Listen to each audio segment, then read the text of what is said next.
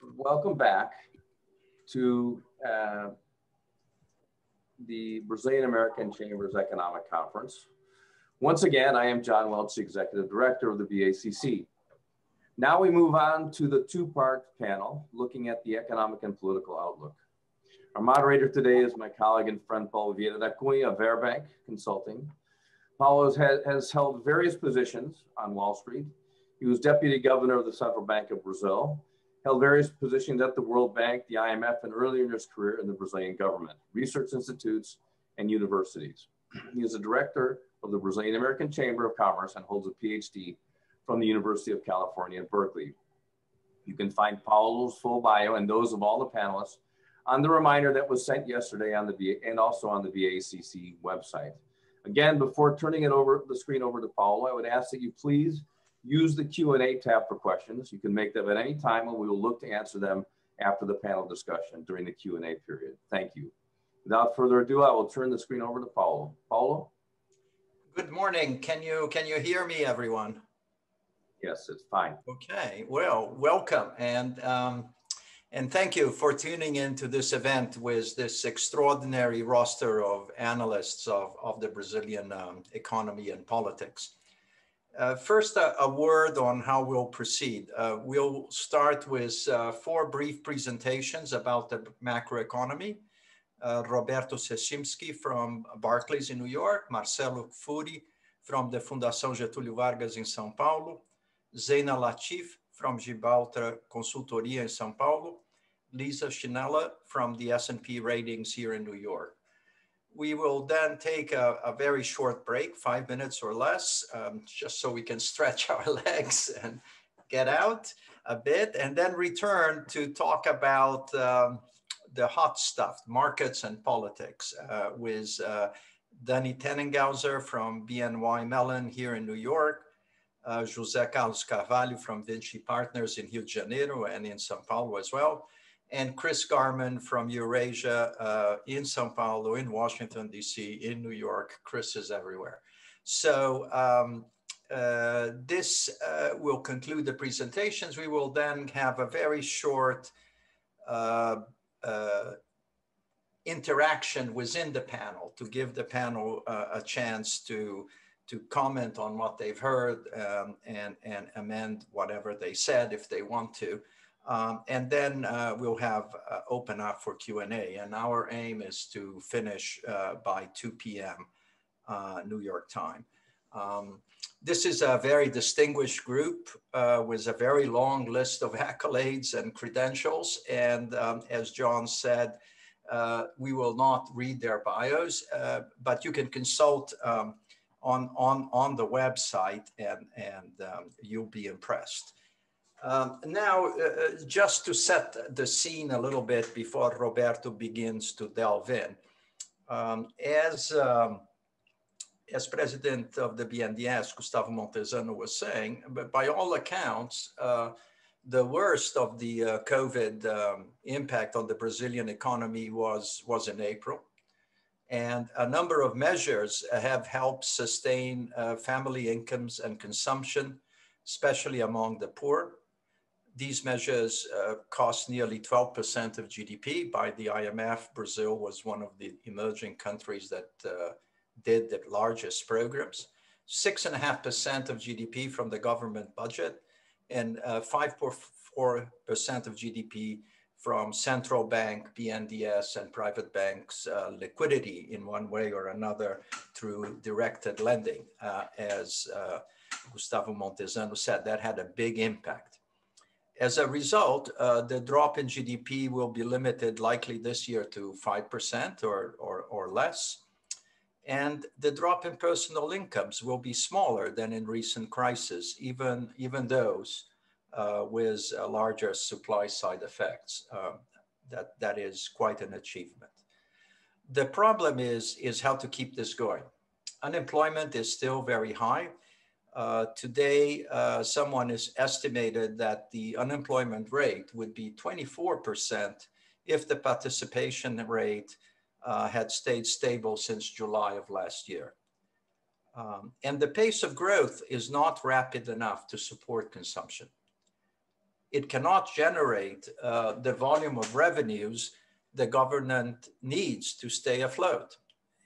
Public debt will reach 100% of GDP or more by the end of the year, and it will have grown 20 percentage points or more in just 2020. The debt is on an unsustainable path, and the market is showing signs that it may boycott a continuation of current trends. At issue is how to fund a continued program of income support without breaking the expenditure ceiling law that is today the only guardian of fiscal credibility. Meanwhile, discussions about possible ways out are on hold until after the municipal elections. Given the chaotic state of play in the administration and its relations with Congress, promises of deep structural reforms are not realistic as much as they are needed, as we just heard Gustavo Montezano say. Anyway, it's an unsavory mix, but for us, it's a very good time to have this debate. So let's go ahead, let's start, and I will begin with Roberto, please.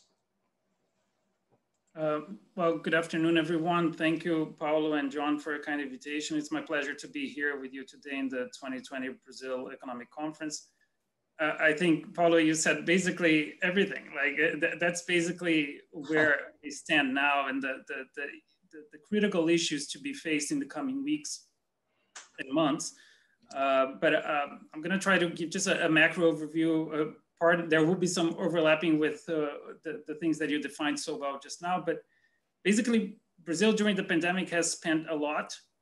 We are seeing some results. It is paying off to some extent, but the bill is coming due. And I'm gonna try to break it down and just give a brief overview on how that all happened.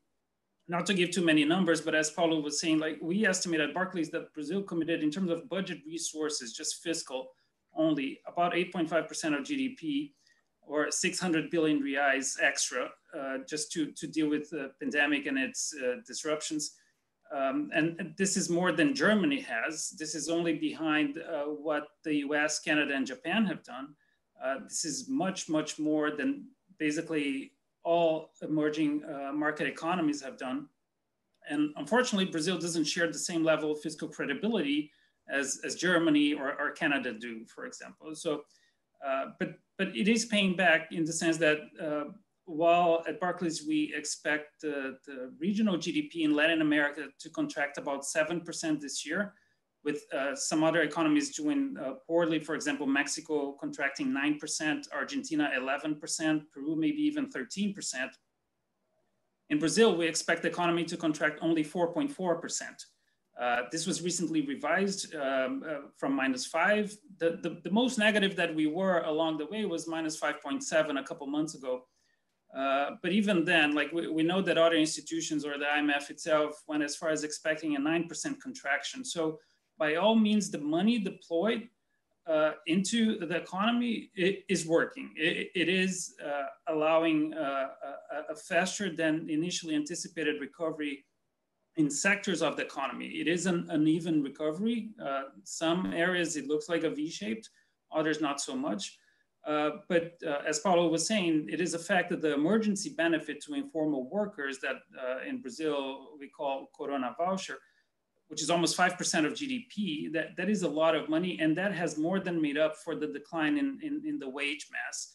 And the ways that we're seeing that is, for example, with the significant uptick in retail sales. If we look and compare where we were now in August versus in February, just before the pandemic, retail sales in August were already 8% above pre-pandemic levels. Supermarket sales 6% up, and particularly furniture and household appliances up 24%, construction inputs 19%, all versus February. So that is a significant jump, particularly in this moment where we do have unemployment on the rise. If it were not for the decline in the participation rate, numbers would be much, much uglier than they are, as Paulo was mentioning as well. But the fact that those fiscal resources were put in place have largely cushioned the blow in certain segments of the economy, for example, in retail sales, as I was pointing out. And as a result, we do see industrial production coming back. It's also uneven, like capital goods lagging, of course, but intermediate goods and even some durable ones coming back close to pre-pandemic levels. And services is lagging, understandably so, because of the nature of the disruptions, for example, in entertainment or restaurants or tourism, for example. So these activities will take longer. And that is not a surprise. I think the surprise has been the speed at which the bounce back is happening in certain segments, as I was saying. So it is working for now, right? It has spent a lot. It is getting some results. In terms of inflation, we started to see a little bit of a rebound. Part of it is a global phenomenon related to foodstuff. In the case of Brazil, specifically, exports to China in a very weak, like a much weaker BRL, an exchange rate, are being reflected in wholesale prices, and we're seeing some of that pass through happening to retail prices as well.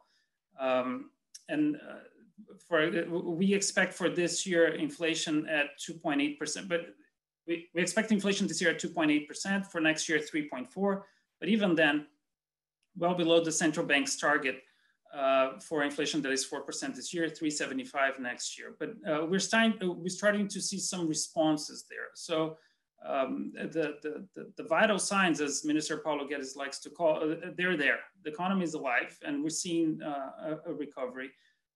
There is some question on the sustainability of that recovery once you unwind that fiscal stimulus that is in place. Although we are hearing about intentions from the government to basically migrate from the emergency benefit and transition into a permanent welfare benefit. We don't have details yet on the scope of it, like how many more million would be actually included, what the increase in the average ticket would be, how much these extra families and all the ones already in the Bolsa Familia program would be receiving. But what we do know is that there's very little, if any, money to pay for that.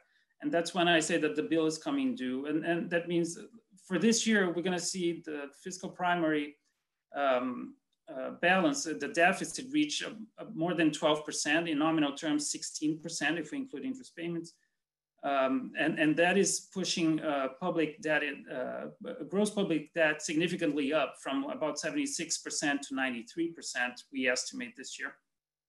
Again, in this case, Brazil at the top of most, among the large EMs, like the one with the highest debt load there, now with the 93%, that will continue to increase for next year. So the situation then is like how to find resources to keep this going, because demonstration of fiscal credibility will be key. Not only demonstration, but commitment to fiscal consolidation will be key in ensuring that the financing of these very large numbers that I just quoted will be there. As Paulo mentioned, President Bolsonaro put discussions on hold until after the elections, the municipal elections scheduled for next month. Unfortunately, time is against the fiscal plans, because we don't even have, like, the budget guidelines law that was meant to be approved back in July was never voted.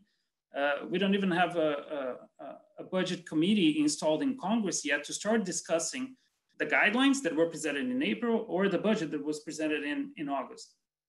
So time is really running out, in the sense that we might only have 3 or 4 weeks before the end of 2020, and without knowing what decision will be made in terms of that transition away from the emergency benefit into a potential new program. And we could have discontinuity there while unemployment remains high, and that could have an adverse effect on growth.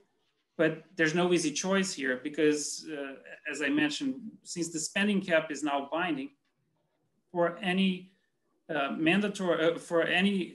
expenses to increase, others would have to be curtailed. It should be a zero-sum game. That's precisely why the spending cap was created, to prevent the indefinite growth of public spending. And that's now that the cap is finally binding, this is the true test on whether the government and Congress will cut spending as the cap, the legislation basically requires to, or if a new jeitinho, like if a new way will be found around the cap.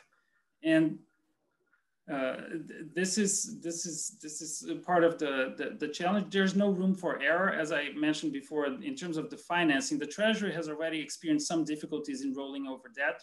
Just to give a little bit of perspective, over the next 12 months, almost a quarter of all the Treasury's debt will be up for being rolled over. That's about 950 billion reais. If we include the central bank's repo operations, the compromissadas that also use Treasury bonds, then we're talking about like 33% of GDP in the next 12 months being rolled over. That's 2.4 trillion reais. And this 33% of GDP now for the next 12 months compares to 25% a year ago. So the numbers are typically high. This is much higher than before, but the crucial aspect here is whether the fiscal anchor will be respected. Brazil used to have like 3 different rules on fiscal: the golden rule that is broken, the primary balance target that doesn't really apply anymore because it's a residual from revenues minus the cap, and the spending cap, which is the last one standing. So it'll be very important to see in the coming weeks what kind of a debate and in what direction the decisions will really head to. A couple of weeks ago, we had some discussion, some creative discussion on meddling with the payment of precatórios or maybe the Fundeb, things that seem like a bypass around the cap that caused market concern. And that's why like the question is pretty much up in the air, and there could be very important consequences to those decisions yet to be made. And as I was saying, like there's a lot of debt to be rolled over. And this could create additional difficulties for the Treasury. There has been a debate in Brazil whether we reach the effective lower bound or not. This was a discussion presented by the central bank. From an inflation targeting point of view, not necessarily, as I mentioned before, the forecasts remain below the target, but from a financing point of view, from the Treasury's perspective, and the difficulties that we've seen when the Treasury tried to place LFTs, those bonds linked to the Selic rate being sold at a discount, one could make the case that we might have gone past that point, at least while the fiscal uncertainty remains and basically causes the market to demand higher risk premium.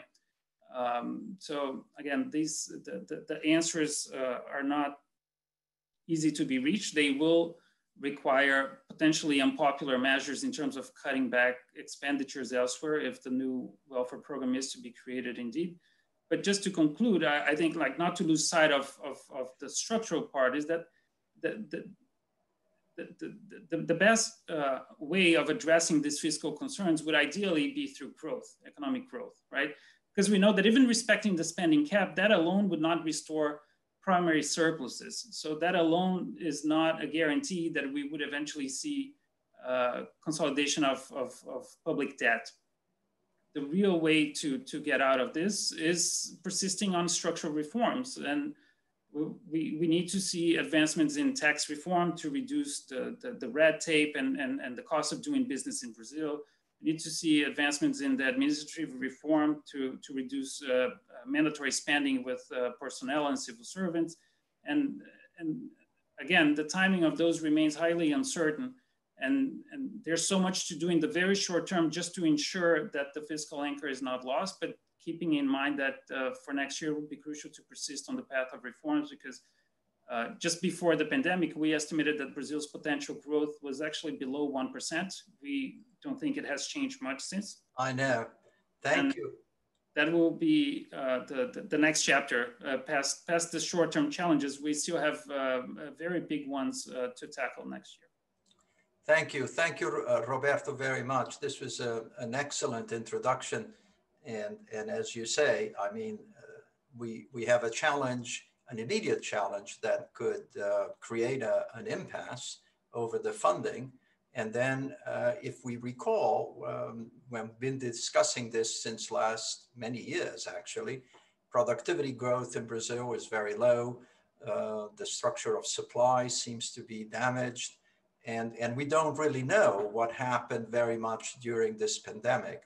But we are very, very happy to have with us someone who might know something about this and who might help us understand what's happening more on the growth side and in terms of how that links to monetary policy and other policy options. So it's a pleasure to introduce Marcelo. If you could talk now for about 10, 12 minutes, please. Thank you.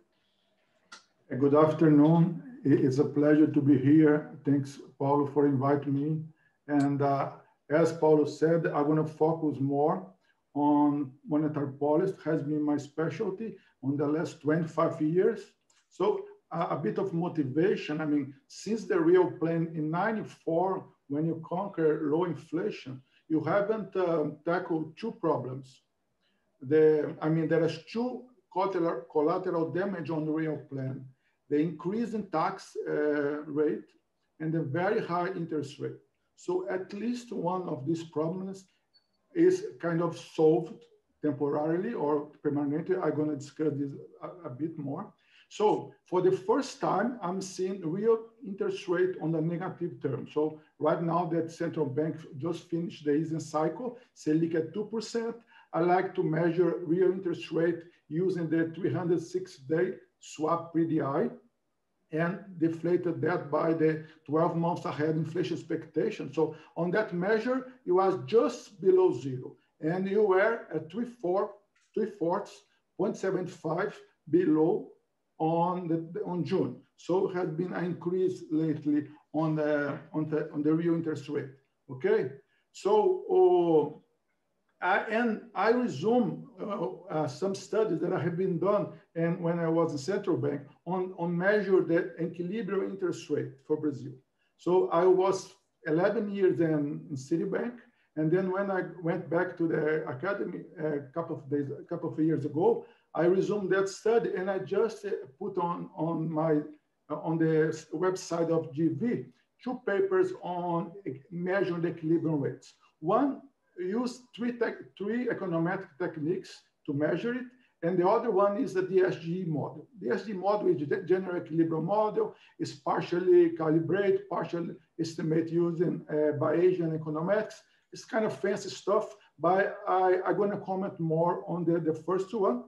And on top of the equilibrium rates, I calculate a Taylor rule for Brazil. That's a mechanical rule that you set the monetary policy in regards to how high or low is the inflation expectation in regards to the target, and if the output gap is positive or negative. Okay, so and then I couldn't resist, and I'm gonna bring a picture for you with the 3 lines. One is the effective interest rate. The other one is the Taylor rule. And the third is the average of the equilibrium rule, the equilibrium interest rate that I just said, okay? So let me point it. Okay, this is, are you seeing my picture? So yes. The blue line, as I said, is the effective interest rate. The orange one, that's kind of a more stable, is the average of the equilibrium rates. The green one, no, sorry, the orange is the Taylor rate, and the green is the equilibrium rate. So here, you look here on the first term of Dilma, when the central bank kind of did a more dovish stance, you can see here that the effective rate was below the Taylor rule and the equilibrium rate. After that, you see the reversal with a more hawkish tone, and that kind of contribute to worsening the recession. And lately, you see that this is the Taylor rule. It's, as Roberto said, if you use only the gap and what is the expectation for inflation next year, the interest rate could be even lower than it is right now. So this is the effective rate at close to the zero, okay? So this is the, I mean, I think it's kind of interesting to analyze this picture. And this picture shows that indeed you have accommodative monetary policy, a loose monetary policy. The effective rate is 200 or 300 basis points below my calculation of the equilibrium rate, okay? So indeed, it's a loose monetary policy. And could be even looser if you don't have a fiscal stance, a fiscal risk moving up. And that is why I think since June, it's increasing, and that's why the central bank was not able to go on cutting, okay? So central bank is trying to give a message that monetary policy will be accommodative in the next terms, because inflation is below the target for 2021, as Roberto mentioned, has forecast is a bit higher than the central bank wants for next year, but it's still okay. But if you see for this year, the inflation forecast is kind of higher. It's not high, no, sorry, it's increasing. A couple of months ago, everyone thought that the central bank would have to write a new letter, a new open letter to central bank saying that what were the reasons to justify why they breached the inflation from below the target. And looks like it's not to be the case anymore. The inflation is picking up a bit in the short term. I'm going to discuss later a little bit. So now I'm going to show you my second picture very briefly, okay? This is how I think it's the best way to measure Brazilian risk right now. You see, this is the gray line is the slope of the yield curve in January before the pandemic. And see, in June, you have the curve was a little bit already steeper than before. Now in September is much more. So the difference from 6 months and 10 years is 5 percentage points right now. And before the pandemic, this difference was 200 basis points on. So that's the best way to measure risk now in Brazil. CDS 5 years or AMB is not the way to measure risk, because those are measures for the external debt. And what bothers us is not the external debt, but the internal debt, okay? So let me go for the second part of my talk. Very briefly, is this new monetary policy for good, or is going to be temporary? I mean, the risk is there. I mean, Roberto elaborated a lot on that. I think Zena will talking about that, Lisa. I'm not a specialist on the fiscal, but I can say that I agree with Roberto, and I think the central bank may overcut the Selic rate. And the signs of that is the discount on LFT auctions.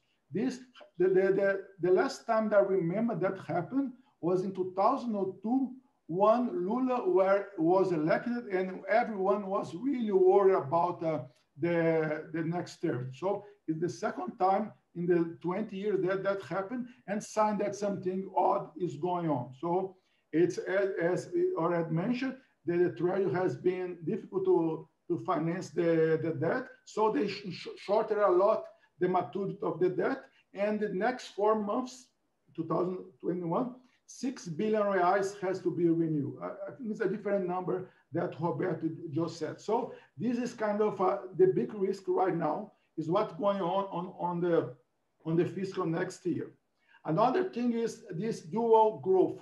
As Roberto mentioned, everyone is observing that retail sales and industrial production is growing at a very good pace, but service is lagging. So, and it's kind of normal on this because you cannot put people together, and inflation is reflect that number with kind of this average with the shock of foods, also on the top of that, commodities as well. So you see food very high level, service at low level, so the average is still okay. And I think monitor price, utility price are still at bay as well. So it's helping to control inflation.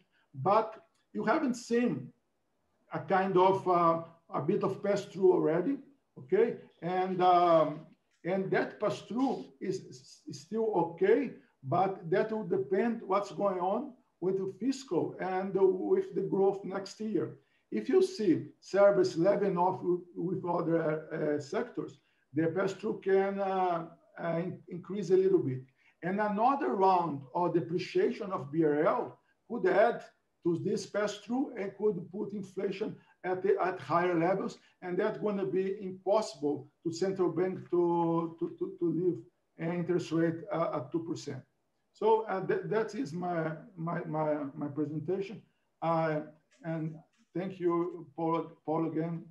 Okay, thank you very much, Marcelo. That's really very interesting. It's amazing how really the neutral rate in Brazil has both fallen and how much the central bank has done recently to operate below the neutral rate and effectively, as both Roberto and you have emphasized, has already reached the effective lower bound in terms of the financing capacity of the Treasury. But the financing capacity of the Treasury is still evolving. We really don't know, because obviously a lot depend on how they're going to close the gap for next year. And we're delighted that to have with us Zeina Latif, who has been following macro in Brazil very closely, and in particular has a great grip on the fiscal issue. So Zeina, thank you very much, and please go ahead. Okay, so hi everyone. Thanks for inviting me. It's a pleasure to be here in this panel. So let me talk about the fiscal risk. So something that Roberto has already mentioned, we had a huge fiscal stimuli. According to the government, it's amounting to 10% of GDP just at the federal level. This print compares to what we saw in Germany, for example, and it's far above other emerging economies, which does not, of course, bodes well for us, because the starting point for Brazil is, the picture is pretty much ugly. So we have much higher debt to GDP and a dynamic that was already concerning. Another thing is that the mix of fiscal policy was not the ideal one, in my opinion. It was there was a bias towards supporting households. Almost half of this 10% of GDP was due to this cash transfer program, and less support to companies. Of course, in the short run, you have a significant impact on the economy, especially in Brazil, that we see important pent-up demand. So it's very easy to stimulate consumption in Brazil, household consumption. But the problem is that there is a trade-off here, because I think a better mix for supporting companies, although there was a big effort for that, but I think that would be ideal, especially because there are implications in terms of medium to long-term growth and job creation. So, okay, it was pretty much effective to stimulate the economy, consumption, but there are costs involved. And we know that. We know that the whole picture here, I mean, in terms of the amount of fiscal stimuli and the mix, I think that we could have a better calibration, I would say, of this policy. It will take its toll once the policy phase out, especially because we know that the companies will be struggling with difficult financial conditions. Well, we've been seeing some concerning discussions in Congress. I think that the risk for postponing there's a period that we call the public calamity period. I think the risk for postponing the end of this period is increasing, which means that government will be able to increase spending without compromising the spending cap. The idea in itself is not the problem. I think the problem is that you're doing that without any other measure to reduce mandatory spending in Brazil. I'm referring here, of course, to the reduction in payrolls of public servants. So I see a risk of postponing this calamity period in order to, of course, give further months, extra months for the emergency aid. But it's a way of gaining some time until they have a more solid proposal for Renda Cidadã, the citizen income program. But the problem is that you do that without any compensation in terms of reducing mandatory spending. From what I see, the economy minister and the speaker of the lower house, they have been denying this possibility, but I see significant risks in Congress. Another point is that clearly the president is refusing any structural reform to cut mandatory spending. We saw this proposal of administrative reform that was really timid.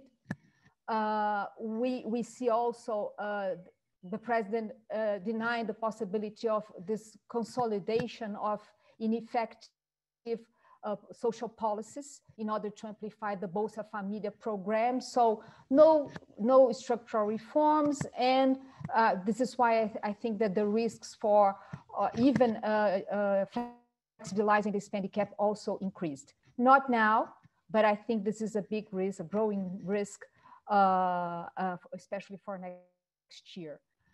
Again, if you do that without any counterpart in terms of reforms, we will be impacting significantly the credibility of this instrument. It means that its effectiveness to keep the macro stability is reduced. Okay, we know that they will not just, forget the spending cap, it's not that, but any flexibilization means that the instrument will not be so effective to coordinate expectations and keep macro stability. Well, aside from all this discussion, we have the risks there around this new social program, the problem of trying to find funding for that.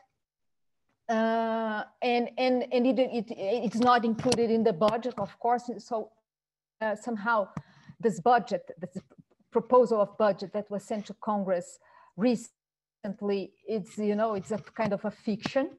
It's fairy tale. It's not including all the risks that we see. It's not only the Renda Cidadã, but also other factors that could impact the budget. For example, the extension of tax breaks or tax exemptions on the payroll.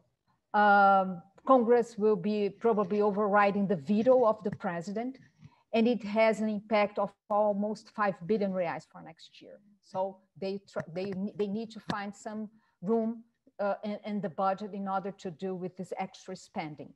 There is also a recent discussion about this decoupling between inflation indices in Brazil, meaning that that index that makes the adjustment is a reference for the adjustment of Social Security is running above the IPCA.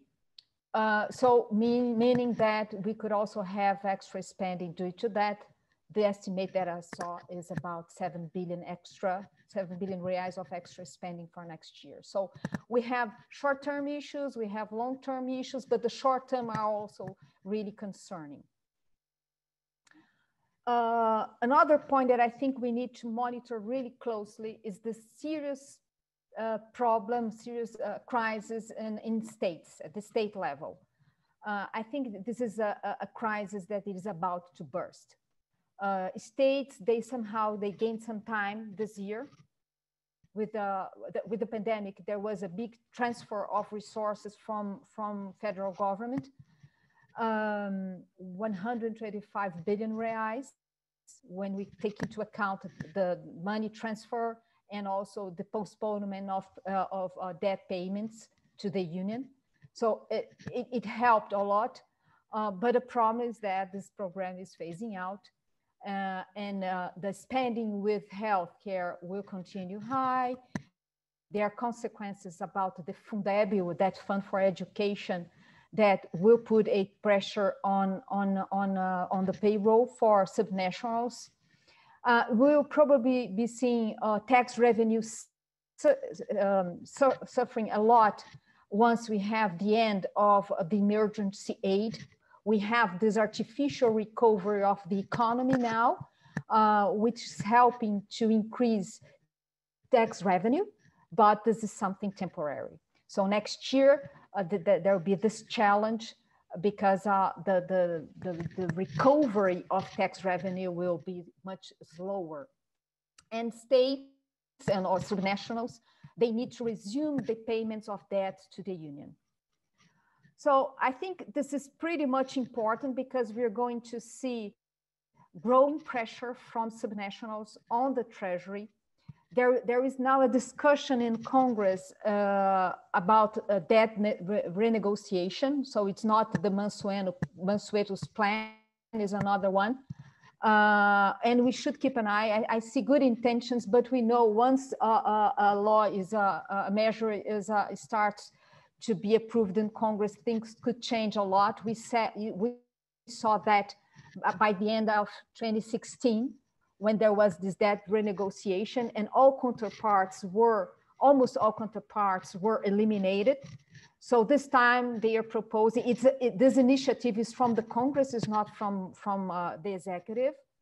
Another reason for keeping an eye, because I see the economy ministry kind of far from these discussions, which is concerning, let's see. But the point is they are proposing again a debt renegotiation and some transfer of resources to subnationals, and as counterpart reforms like pension reform for those states that haven't carried out the reform yet, and also eliminating some tax breaks. To be honest with you, this kind of discussion of pension reform in states, reducing tax breaks, they need to do this. This is something that it's mandatory for states, regardless of any proposal of help from federal government. So this is really concerning, and we need to remember just the beginning of the year, before the calamity period, we saw several states increasing payroll, increasing wages of public servants. So this is really concerning the situation, because most of the states, not all of them, are just kicking the can and not doing their job. And probably the pressure will be much bigger next year. So I think that we should monitor really closely the risks coming from subnationals. Well, markets are reacting to that, which is positive, because it helps, to put pressure in Congress and even in the government. But for now, what we see is a lack of a structured plan for fiscal consolidation. The picture before the crisis, as I said, was pretty much ugly. Things worsened really fast. We have all these costs of the pandemic. And there are some other risks that some of them I already mentioned, but I think it's important to highlight this concern about judicial decisions. In the latest report of the Treasury, they're pointing that there is a risk of a big increase in government liabilities due to judicial decisions, and what they call the possible risk, not probable, but possible risks. The value exceeds a lot the primary spending of the government. So this is why we see those precatórios rising so fast. And it's unacceptable the way that the government is just closing the eyes for those risks. So as it was not enough, this big risk from this cost from the pandemic and risks that we highlighted here, there are other extra risks when we don't see any movement from Ministry of Justice, of AGU. So this is really concerning.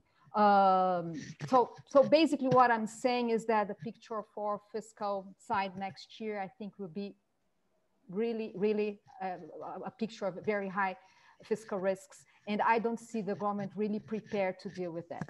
That's it. Thank you. Thank you very much, Zaina. I mean, really, it's a very sobering picture. I mean, we heard from Marcelo that interest rates there won't be any more gain from the interest rate. And this has been a tremendous help. I mean, it came down from the funding cost of the government came down from above 12% to now around 4%, but it probably will begin to rise, or at least it won't fall. And then behind that discussion, as you pointed out, and behind the neutral rate of Marcelo's, is the fact that the output gap now is tremendous. It's maybe as big as 14%. But behind that output gap is a very low potential GDP growth for Brazil. And that growth rate could be 2%, but it could be closer to zero. I mean, if some of the impacts on the supply side have a more longer effect. So Lisa, as you begin to look at this, you've seen many fiscal crises in Brazil, but we are looking at another very difficult one. And contrary, as Roberto said at the very outset, the best thing would be to grow out of it. But it doesn't look like that's on the cards, and it doesn't look as if the government is seriously beginning to address what is looking at. I mean, ultimately, it will come down to a very large placement of new debt, and then we could have an impasse with the market. So please, Lisa, help us understand all of this. Thanks so much, Paulo. Thanks, John, for the invitation. Thanks to the Chamber, as always. It's very hard to add anything following Roberto, Marcelo, and Zaina. So just put that out there. And your comments, Paulo. So I think I'm going to show a couple of graphs in a couple of minutes just to kind of highlight the challenges, right? But Brazil's fiscal challenges aren't new. I think that was going to be my opening statement. And as Paulo's highlighted that, right? If we think back, from the rating perspective, Brazil, moved to investment grade. It got as high as BBB.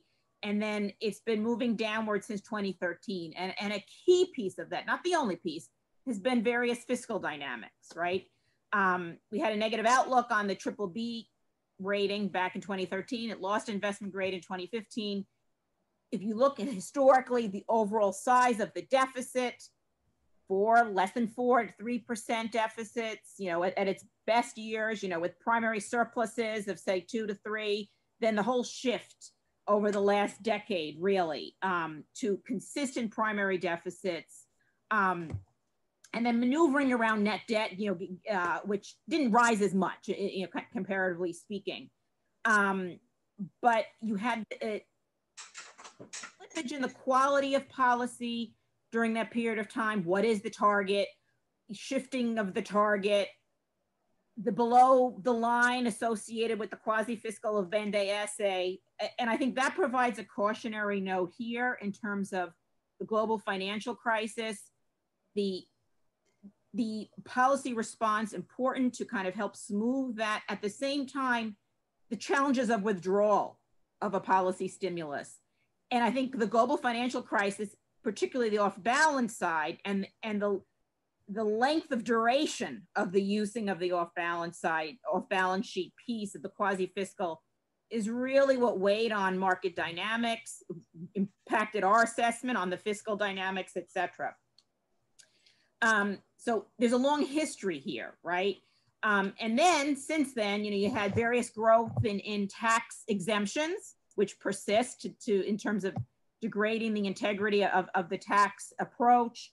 Then you had the swing in the demographics and the growth in Social Security, right? So there was less and less discretionary space. You were bumping up for the first time ever the golden rule several years ago that was always there, but none of us, or should I say, I never knew about it for a very long time because it wasn't a relevant factor, because you didn't have all these constraints binding at the same time. and you had a slowish political response. Broad brush, if you think of how long it took to think about a spending cap, and that was appropriately articulated under the Temer administration, finally passed. But our view was always that the cap in and of itself is not a solution, and you needed to then back it up with further reforms to be able to add flexibility to the spending piece. Social Security was one piece of that, and a first step finally done in 2019, but you're still talking, and I'll show a graph, a very high level still of pension spending weighing on the budget. So now we're moved today to talk about the other aspects of, administrative tax. Zain and I have long highlighted the local government pressures, et cetera. And now, Paulo, as you highlight, the debt composition has been a strength in Brazil's rating as it migrated up the rating scale. It's shortened. So those pressures today with the very high level of debt, that's a new dynamic or return, as Marcelo reminded us, kind of in terms of some of the complications. But I think with all of this, one needs to put into perspective, we're talking about these challenges around a BB- rating, okay? And it's extremely complex globally to think about how and when to remove fiscal stimulus. And that's happening in the United States, and it'll be happening, globally. So I think to echo the point that Roberto highlighted, it's very different. The starting, and Zaina, and the starting point is very different. I'm going to share my screen for a moment, see if I can get that effectively up there. Are you seeing a chart? Yes. Right, okay. So I think that the message I would want to give here is, yes, Brazil has a huge deficit this year, okay? US has a huge deficit, so does India. The US is at AA+, India is at BBB-, Brazil's sitting at BB-. Argentina also has a pretty large deficit. It's also a CCC+ for various reasons.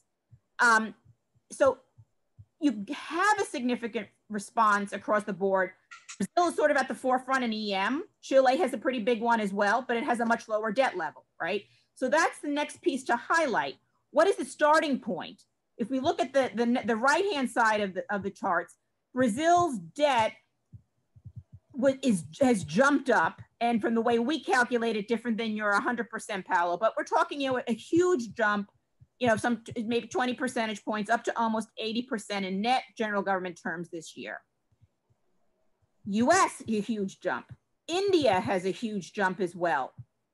Okay, and as we all know, less so in Mexico, given the lack of a countercyclical policy there.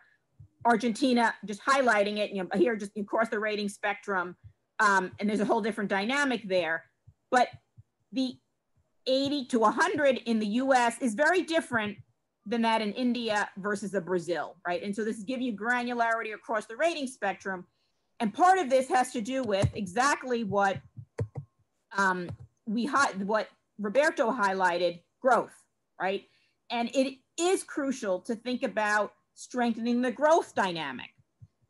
The US as an advanced economy should be growing less. So take them off the table, and the breadth and depth of the US economy, per capita GDP of over $60,000, provides support for its 100% debt that no one else on this page can match. There are other challenges, but at a much higher rating level. But if you look at the growth piece, India, right? So yes, it has an extremely sharp contraction this year, but we also have a pretty robust improvement next year. But the growth has historically been high. The trend growth in China has historically been high.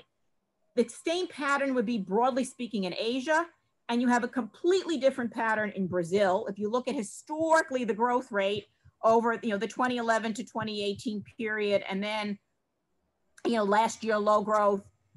Same story in Argentina of a poor growth story. In Mexico, particularly as of late. This puts that debt burden in a different context. That starting point and the prospects to turn around the growth story are really key, okay? That said, what supports Brazil, one of the supports for the rating and the debt dynamics, is the external piece. Forget about the US, this is complicated here, the very high external debt levels that we have because of its reserve currency status. But Brazil benefits, the rating, et cetera, from having very low external debt. Huge difference from Argentina, okay? So Argentina's debt ratio, its composition of its debt, and the participation of non-resident, besides monetary policy, et cetera, that external piece is a vulnerability that Brazil still has managed to avoid contaminating. That is key for the rating dynamics moving forward, okay? Along with credibility on the monetary policy side. India benefits from this. So this is another piece why, despite that very high debt level, the growth and the high deficits, the growth and the external, but combined lift India's rating vis-a-vis, say, a Brazil's rating, which just is, quote unquote, is relying in part on this external piece, okay? So I think to highlight, the very different stories here, and I think it highlights the challenges. So besides the growth piece, right, and this would take time, but I think signals on growth are very important to turn around the fiscal dynamics and the trajectory. The spending composition is key.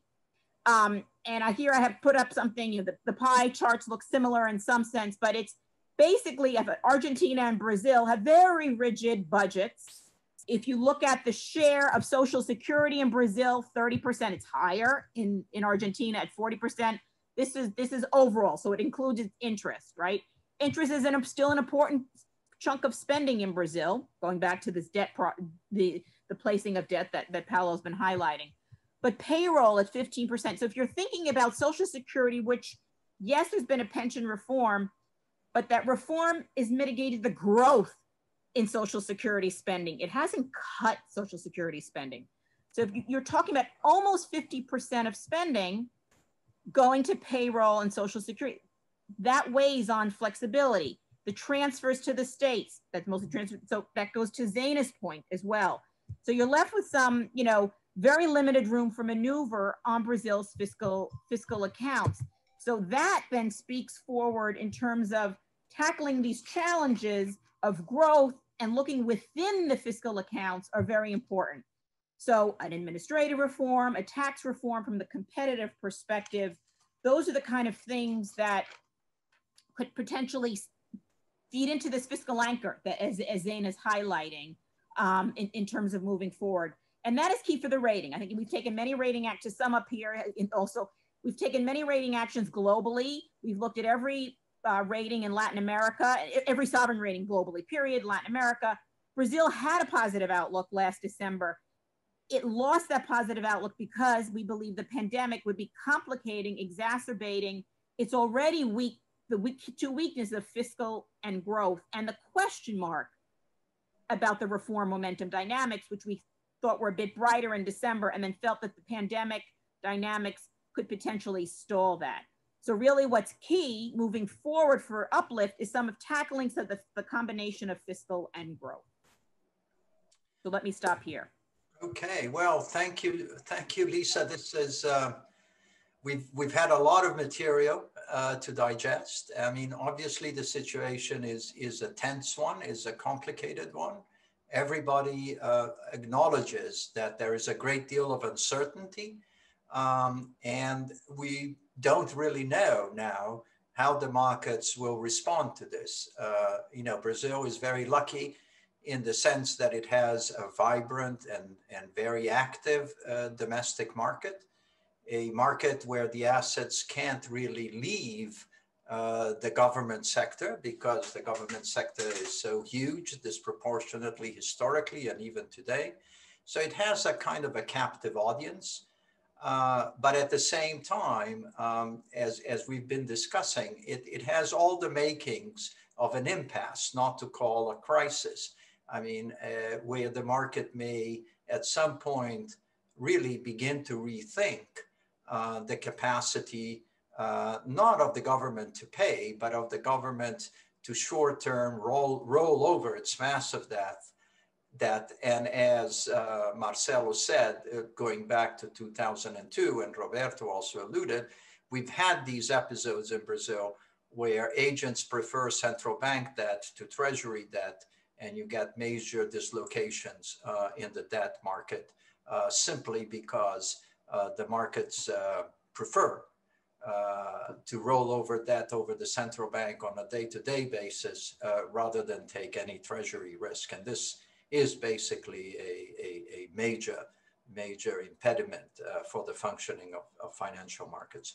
But anyway, we will hear much more about how the markets are thinking in a little bit. Let's take a very short 5-minute break so we can get a cup of water, stretch our feet, and come back and listen to what are the crucial assessments, both from the markets and particularly at this point from the political side. I mean, can we really hope that politics will come back in a way that will save the day and create a workable fiscal proposal that will calm and respect the norms. So let's take a quick break and come back. Thank you. Okay, well, welcome back. As we were discussing just a moment ago, this is beginning to be a tense moment for the markets. We've had a couple of episodes already, but mostly it is the uncertainty. It is this uncertainty about how much debt will the government need next year. And of course, that is very much linked to the prospect for growth and revenue growth, and very much linked to how they close the budget if they effectively respect the expenditure ceiling. And in addition to this, of course, given the vicissitudes of the global situation, the interaction with the interest rates that have come down so much in Brazil and other global rates, we've also had major bouts of uncertainty on the currency. So a lot to talk about, and we are delighted to have with us both Dani Tenenbauer and José Carlos Carvalho. So let's start with Dani. Dani, could you begin, please? Dani? Yeah, you have to unmute first. You're muted. First one of the day. Mute. Is this okay now? Now it's fine. Great. Okay, good. Okay, thank you very much. So first of all, thank you very much for the opportunity to talk about Brazil. And I think that a good segue to the previous discussion, which was extremely well put in terms of debt dynamics and how the spending path has been taking place over the past few months. Would like to start from valuation, right? So one interesting point or starting point that we have from our perspective is thinking about currency valuation. Everyone would claim that the Brazilian real here is quite undervalued. So we actually try to calculate how big that undervaluation is and put it in perspective. So we have basically three very simple models: purchasing power parity model. We have a real effective exchange rate, productivity-based model, and a partial equilibrium model using the current account. The simple average between those models will basically put dollar Brazil at about 27% undervalued, right? So obviously the fair value for dollar Brazil is a bit below 500 or something like that. The more interesting bit is not really where the fair value is, but historically, when was the last time that we were this cheap, this undervalued, right? And we can only come up with one instance since the Real plan started, which is essentially right before the elections, Lula elections back in 2002. Really, and here is basically what is the difference between now and then, right? Back then, FX reserves were much lower. So obviously the debt shield that Brazil has today did not exist back then. The fiscal on the other side was in much better shape, right? So those are really the two main contrasts that we have between now and then. This is both good news and bad news. The good news is that because they have all those FX reserves and they have almost like created this sort of non-deliverable forward or the dollar swap mechanism that allowed Brazil to cushion. On the other side, that's the kind of like the negative side. The positive side is it has a very deep domestic market, and as a result, it could expand the fiscal, right? So the type of fiscal reaction that we saw during the pandemic could not possibly have happened back in 2002, right? So it's bad news. It's concerning because the fiscal dynamics are concerning. But on the other side, the fact that Brazil has the mechanics in place today allows it to actually react the way it did to the pandemic, which is good news. Now, the second point that I wanted to make is an undervalued currency tends to resolve itself through two paths, right? One is appreciation, this nominal appreciation, and the second one is obviously higher inflation. And I must say that even though I believe many on this panel will not agree with me, we are going to see higher than expected inflation going forward. And it's almost like crazy to think this way because, again, the output gap is something around 10 to 15%, right? I mean, we do have a very, very wide output gap. We're going to see higher inflation going forward. This is already happening, right? This is the third point that I wanted to make. If you look at the focus report, we already have seen an adjustment on inflation expectations for this year at about 65 basis points higher. We're now at 265 for the end of 2020. We are at 3%, which is again at the lower end of the target range for next year. But I do believe that inflation expectations for 2021 would start adjusting higher as well. Now, why is that the case? Well, because of COVID-19, right? I mean, we are peppered with bottlenecks. This is not only a story for Brazil, this is a story for the entire world. Those bottlenecks will persist. It's, again, you cannot go and shop the way you did in the past. You cannot transact the way you did in the past. Those bottlenecks will push inflation higher, right? And as a result, as we start recovering, the recovery, one of the main stories of this recovery will be higher than expected inflation. This is very well documented across the academics. I mean, we've seen papers coming out of Harvard, Brown, Chicago. They're all discussing the fact that inflation will come across higher than expected. So keeping that in mind, efficiencies are critical, right? So to avoid inflationary outbursts in Brazil, the improving efficiency and improving productivity are very important. And one of the key themes that we would be following very closely is trade agreements, which basically brings me to point number 4 in this, right? I mean, the current account in Brazil is only now starting to improve significantly, right? As a result of that same undervalued currency, but a lot of it has to do with being ready at the right point at the right time. And essentially Brazil has been developing a very large external surplus against China, right? It's probably one of the largest trade surpluses against China in the world. I mean, you really have a handful of countries that do manage to have that. Japan, Korea, Taiwan, and Brazil is probably the only one in the Americas that has such a large trade surplus against China. It is increasing as well very gradually.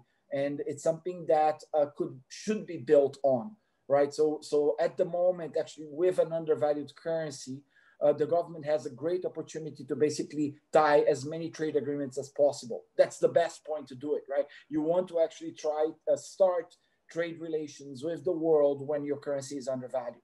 That's really the best point in time. So that's probably one of the key themes that we'll be following very, very closely going forward. On top of that, we are starting to see inflows into equities in Brazil. It also ties really nicely with the discussion that we had from BNDES earlier today. The fact that BNDES is looking to unwind their equity portfolio makes a lot of sense right now. Because if indeed the environment will be one where there is more pricing power on the company's level, right? That's a great point to start unfolding or unwinding your equity portfolio. People want to buy equities in a higher inflationary environment. So again, unwinding equity portfolio at BNDES, super positive. Trade agreements, super positive, that could counterbalance that same high inflationary outlook that we have on the other side of this, right? On the other end, we are still concerned about duration exposure in Brazil. We do believe that the back end is very well priced when it comes to issuance. Again, this is something that came up in the discussions before. There is a lot of rollover over the next 12 months. The curve is steep enough to price that, right? And we do believe that actually buying long duration in Brazil and hedging the FX is probably the better trade to have on. That's literally the bias that we would have at the moment. It's not only a story for Brazil. You have that happening in South Africa. You have that happening in India, even in China. Buying bonds and hedging the FX is attractive, but Brazil is particularly attractive because you have such a wide spread between the bond yield in the back end and the FX hedge that you would have. On top of that, you also have the highest real yield in the world in the back end. So if you want to just have a pure inflation story, buying the NTNBs and hedging the FX also makes a lot of sense. I wanted to close with this point, and this is more of an introduction of a solution and summarizing everything that I talked about. Higher inflation might be a good thing for Brazil, right? Not only because you would see that bias towards buying equities, but also because the government has transformed the way they are indexing the minimum wages, public sector wages, and the social security, right? Everything in Brazil is indexed to the minimum wage, right? If you indeed start adjusting the minimum wages by inflation minus a factor, that in itself would be a very important balancing act to the fiscal, right? Critical, right? I mean, again, keep in mind that social security payments alone is 50% of the spending ceiling, right?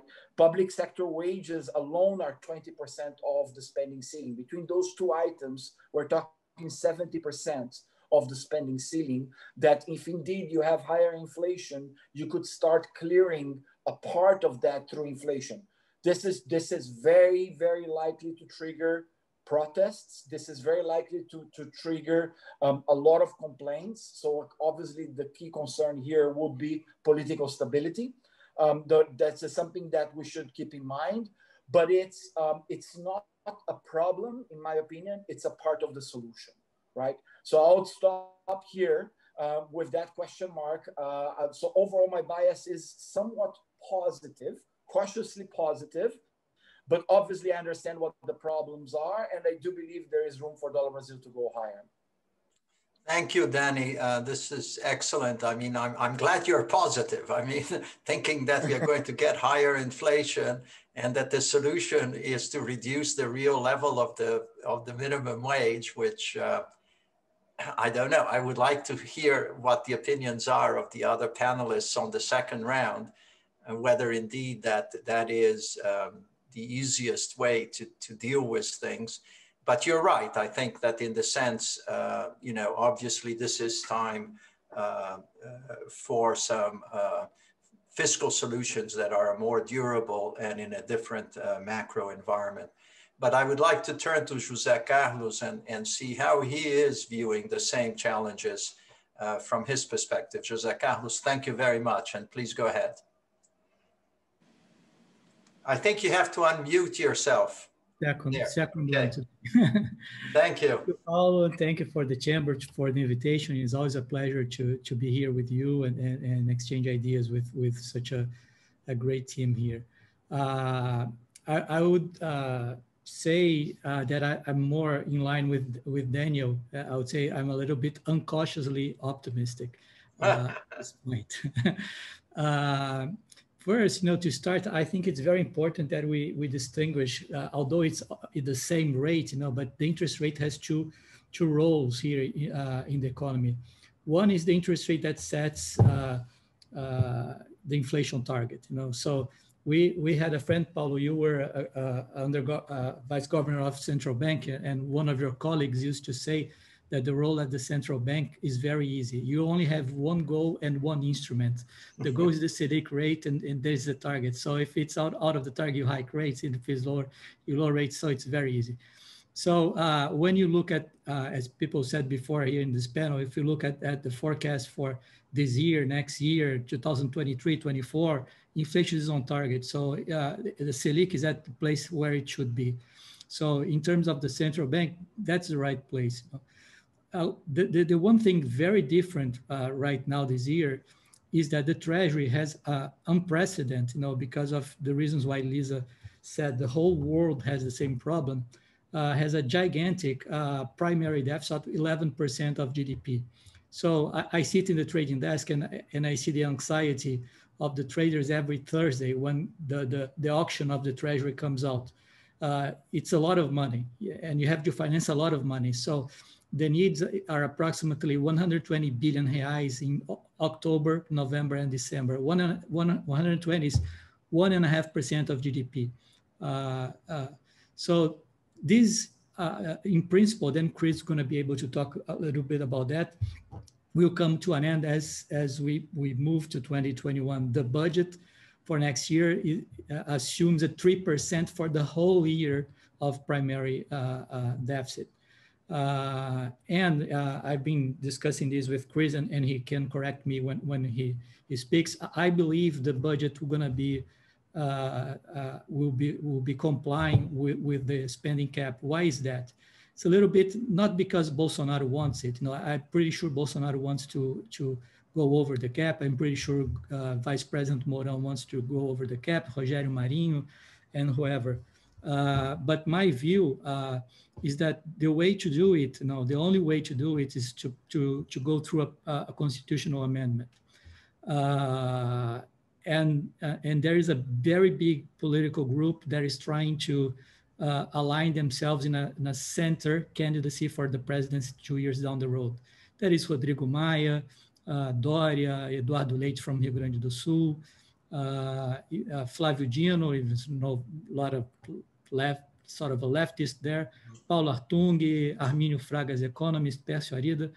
This group, they are pretty scared that Bolsonaro is so well in the polls with a 15 to 20% unemployment rate. So their mindset is if he's doing so well right now,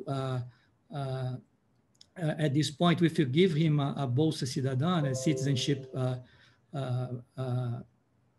grants, this guy will gonna win the election very easily. So since there is a constitutional amendment needed, I think this group will block any change. They will not say it the way I'm exposing because it's very unpopular. So the way they say, like Rodrigo Maia says, no, I'm very committed to the cap. I'm gonna make sure that the cap is gonna be fulfilled. But what's behind is not to give this grant to Bolsonaro because it will make his life very easy for re-election. So I think it's very difficult, and any arrangement in extending the emergency budget, many people have pointed out, first, it's not a long-term solution. You're gonna keep spending it all the time. Second, Bolsonaro is very proud that COVID is doing fine in Brazil. The deaths are going down, so why are you gonna extend the expenditures? And Rodrigo Maia said, will not put it through. The TCU, the accounting court today said they're against it, and Supreme Court might also be against it. So I don't see a way through. I think we're going to be complying with it, but not because Bolsonaro wants, but because it's going to be the hard thing to do. I don't think that the steepness of the curve represents a reading of the Brazil risk. I think it's more a saturation of the market with so many supply of paper. That's what I see. If you want to see a Brazilian market of bonds that is not saturated, is the external bonds. CDS are trading, hovering around 200 basis points. So that's very reasonable. And if anyone thinks there's a risk of default, you could buy CDS at 2% per year. That's a very cheap hedge. If you probably don't think that Brazil will default local bonds and pay foreigners. So they're going to be defaulted too. So I don't think that's the issue. The issue is the excess supply of papers, and I think this will reduce significantly when we start 2021. I see also, I'm a little bit more optimistic on the growth side. We have been revising up, the growth. In the consensus in Brazil, looking at Bloomberg, was 6.5 down by the middle of the year. Now it's about minus 5%. Our estimate here is around -4, but that's the consensus, the aggregation for 2021. The latest number year over year of EBCBR that came out in August is already -4%. And there is a very good correlation. This is still August. There is a very good correlation with the consumption of electricity in Brazil. And consumption of electricity, we have it on a daily basis. So if you look, the number for October 15 is 0, year over year 0 in electricity consumption. That's a very big correlation with IBCBR, which is a monthly GDP number for Brazil, for those who don't follow very closely. So I think we have been revising up the numbers. Roberto, in the beginning, he said he just moved from -5 and something to 4%, and we did the same. And I think we're going to keep revising this as if these electricity numbers are correct, and I think they are, they usually are. We're going to have a more positive number. Probably GDP will be -4 or -3.5 this year, but December 20 against December 19, probably we're going to have slightly positive numbers. So I think that's going to be also nice for growing out of the problem. That should be also a good point. One evidence, I think it's very interesting to see how there's a lot of things going on in Brazil behind, the clouds of COVID, is the number of the operations in capital markets. We look at the number of IPOs and follow-ons in Brazil. A first record was in 2007 and under Lula, 170 operations.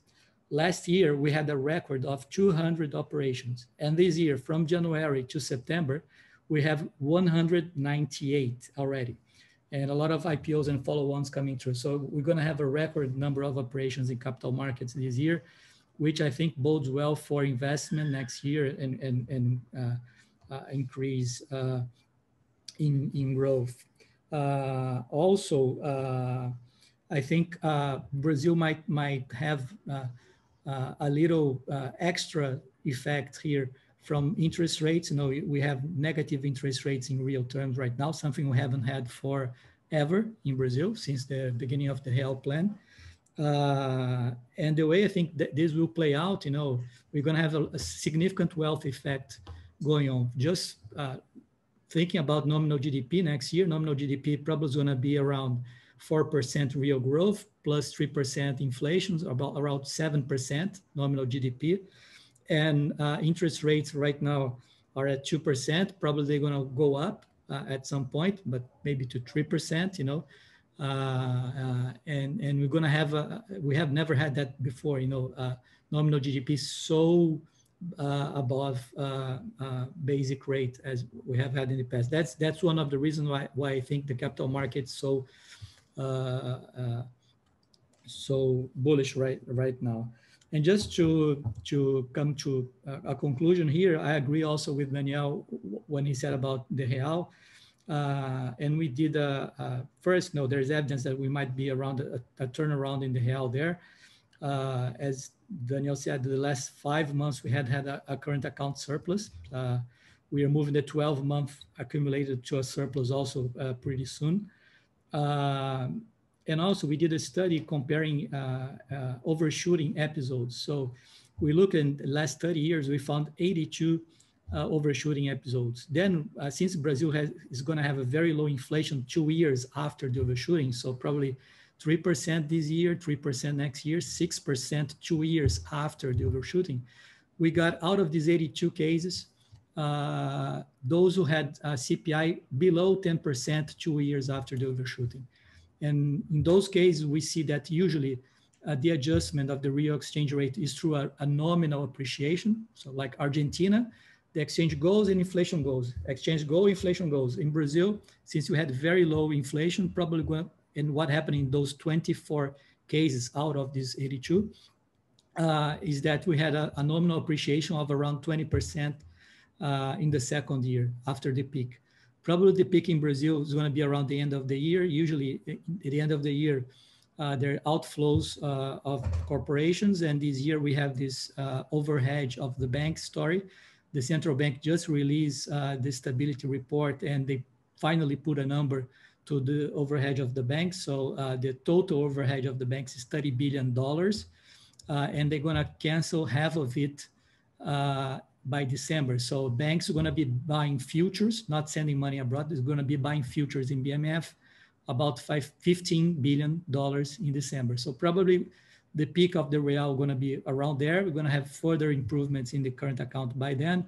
And I think we're going to see a reversal in the real towards appreciation by next year, which also should be good for the mood of the market. So I'm a little bit more constructive there in understanding the challenges. And I think great part of the deficiencies we had this year has to do with this accommodating this huge primary deficit. But I think things will gonna move either in lower deficit next year and also in better growth next year. I think the market is gonna feel better. Thank you very much, José Carlos. It's comforting to hear this view, and let's hope that it turns out. We'll have a round of discussions just following all of this, and I think I have a couple of questions that we might want to explore.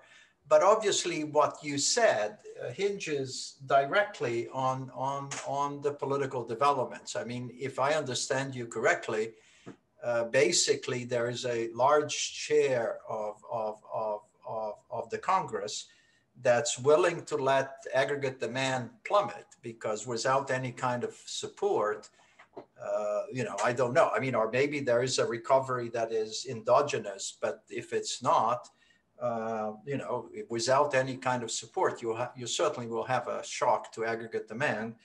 But that's okay, because it's in consonance with their political objectives, which